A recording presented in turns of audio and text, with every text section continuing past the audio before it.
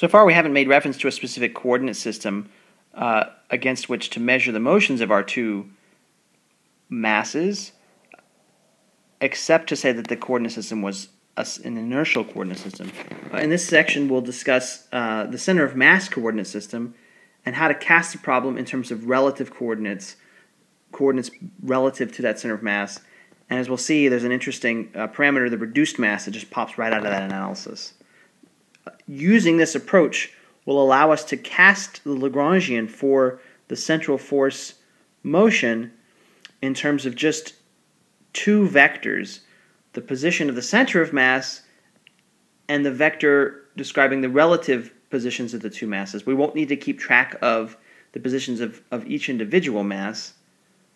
And as we'll find, since the center of mass coordinate system is inertial, we'll actually be able to ignore the center of mass's motion, and so we'll actually reduce the whole problem down to consideration of a single vector, the relative displacement between the two masses.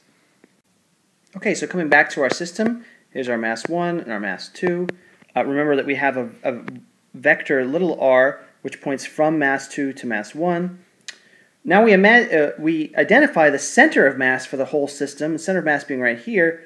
We're going to refer to that position using capital R. And all of these positions now, keep in mind, are referred to an inertial frame, which I've sort of sketched down here. So the inertial frame is arbitrary.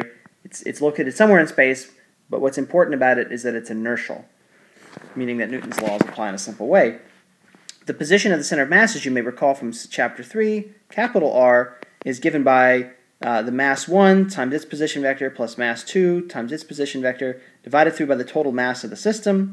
You can sort of rewrite that by defining F1 and F2. These are the fraction of the system's mass that's in M1 and in M2. So F1 or F2 is just mass 1 or 2 divided by the total mass of the system. And so what this represents, remember, capital R, is the mass-weighted average position for the two particles in the system. So it's the average position for the two particles in the system weighted by their individual masses.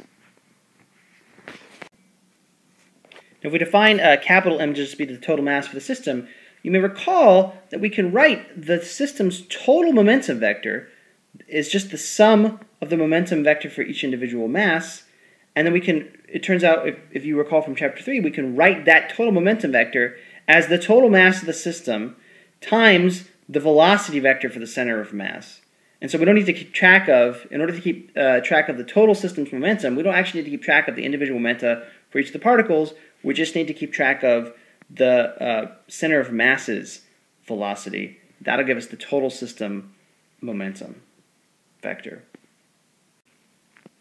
Okay, so remember that we want to go from keeping track of the individual positions of the two particles to using this relative coordinate system, capital R being the center of mass coordinate, little r being the difference in positions for the two masses. So remember, little r is the difference in the two displacement vectors. Big R is given by this expression, center of mass. And so that means we can rewrite the vector R2 as R1 minus little r.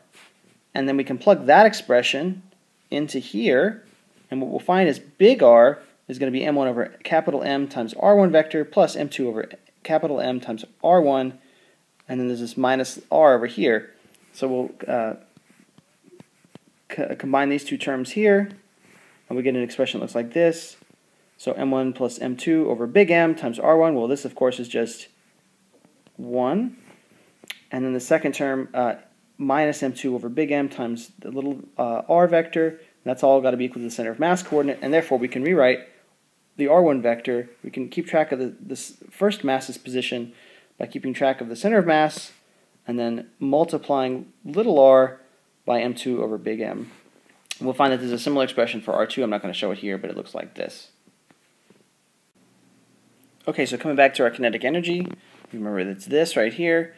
We can make these replacements for R1 dot and R2 dot that we just derived. So R1 dot is going to be the time derivative of R1, of course, that we just wrote in terms of capital R and little r. That's given by that expression there. Same thing is true for R2 dot. It's given by this expression here. This squared for each of these, remember, means dot this vector into itself.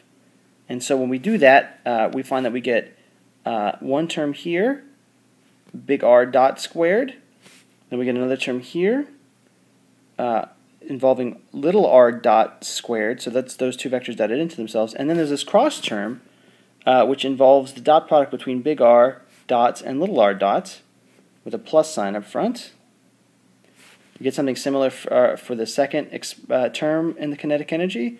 So here's the big R dot squared times mass 2, then the term involving little r dot squared, but now look at the difference in expressions having to do with the masses here. And then finally the cross term here is exactly the same as the cross term in the first term of the kinetic energy, but now we have a minus sign.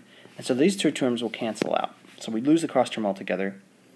Now we need to deal with the combination of this and this. You can see both of those terms are being multiplied by little r dot squared. And so we're going to add up those two strange combinations of the masses. That's going to look like this. So it's an m1 times m2 squared over big M plus m2, m1 squared over big M. We can take an m1 out of here and an m2 out of here, and what we'll get is m1 times m2 over big M.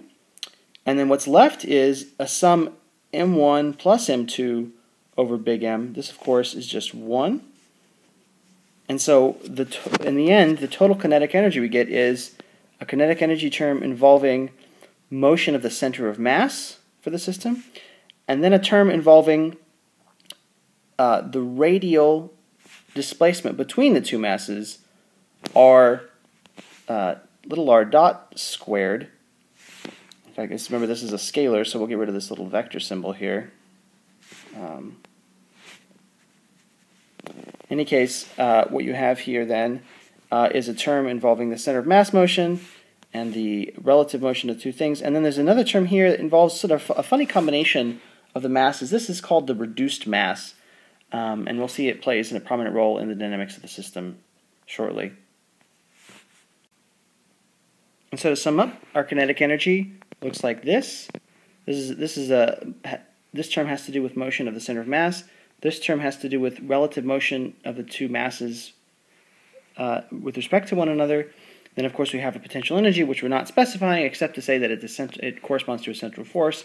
So it only depends upon the radial displacement between the two masses, not on their actual positions. So when we write the Lagrangian, we get three terms. One term, again, having to do with motion of the center of mass, and then a second term here, which is really motion within the system. And so we can think about this Lagrangian as consisting of two terms. One term having to do with motion of the center of mass, the other one having to do with relative motion between the two masses. And as we'll find in the next chapter, this term actually doesn't contribute to the dynamics within the system. Since there's no other forces that we need to consider in the problem, the only term that actually will contribute anything interesting to the dynamics will be this term right here.